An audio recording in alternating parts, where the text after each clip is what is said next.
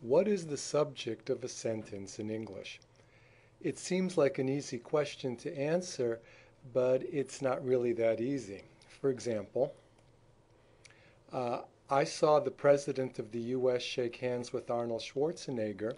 Very often we say that the subject of a sentence is what the sentence is about, but in this first sentence, the sentence seems to be more about the President of the U.S. shaking hands with Arnold Schwarzenegger than it does about I, and I actually is the subject of the sentence. Other times we tell people, students primarily, well, the subject is what makes the action in the sentence, but my car was repaired last week. My car is the subject, but actually my car didn't do anything. Something happened to it. It's possible to say, and very often it's correct to say, that the first word or words in the sentence are the subject, but you get a sentence like yesterday Marie married Mike, and yesterday isn't the subject. Actually, Marie is the subject. So that doesn't work either. We also often tell students, our classes, that the subject is really the most important part of the sentence. And we come across a sentence like, it's raining cats and dogs. It is the subject. It's definitely not the most important part of the sentence. And in fact, it doesn't have any meaning at all. It's basically just a placeholder for the subject. So what exactly is the subject of a sentence? Well, this last sentence, the idea of a placeholder, brings us one step closer towards really being able to answer that question. The subject of a sentence is the words between the two X-word places. The first thing we need to see is what exactly are the X-words. Very often we call them helping verbs or auxiliary verbs. There's 20 really popular ones, and here you can see they are. They're divided into two groups, am, are, is. In that group below them, all are tied with present. The other side, was, were, did, have some more connection to the past. But these are the 20 X words.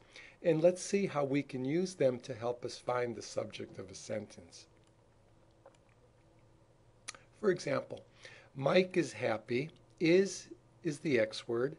All X words always appear in negative sentences, so we could say Mike is not happy. Yes words always begin questions. Is Mike happy? And so the word or words between those two places where we can put is the subject. In this case, it's Mike. Marie and Mike have eloped.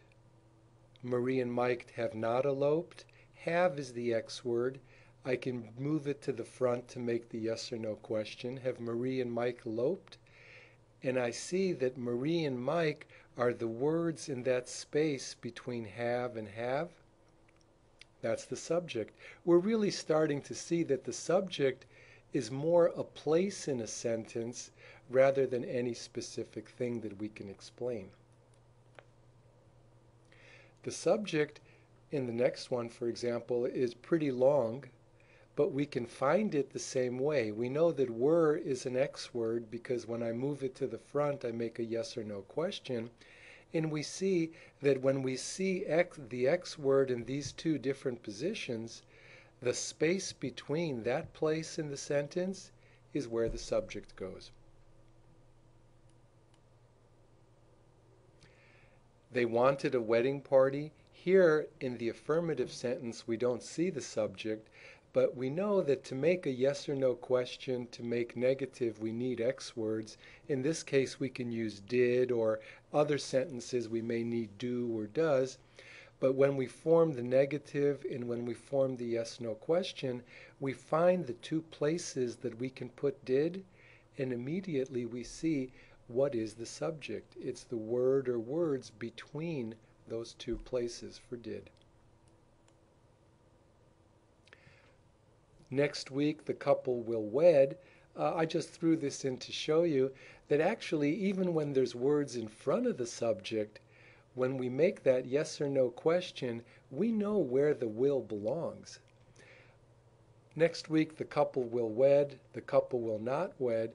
Will the couple wed next week? In fact, very often we take those words that come before the subject and move them to the end when we form that yes or no question.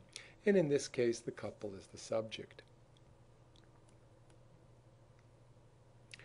These are little tricks. Again, I learned them from my teacher named Robert Allen many years ago, but they're very helpful, and I like them because they're practical, easy things that students can do to find the subjects and to start to locate the different places in the sentence, which will later allow them to start to check, edit, and form their own sentences more correctly. If you have any questions or comments, please, you can email me at rabend@mpc.edu. My name is Richard Abend, and I'd be very happy to see you or hear from you. Thank you. Bye-bye.